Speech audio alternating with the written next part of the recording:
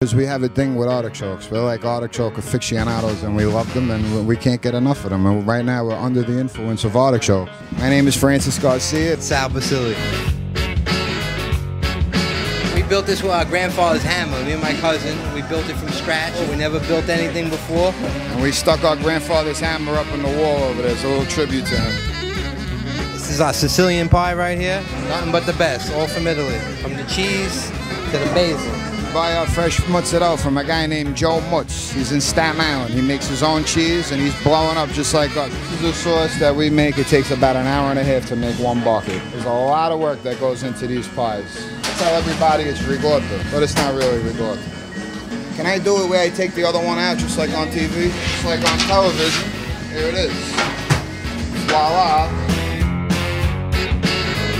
Just like Grandma used to make them, right, cousin? That's right, a little seasoned breadcrumb, garlic, parsley, pinoli nuts, salt, pepper, a little love. Goes into every artichoke.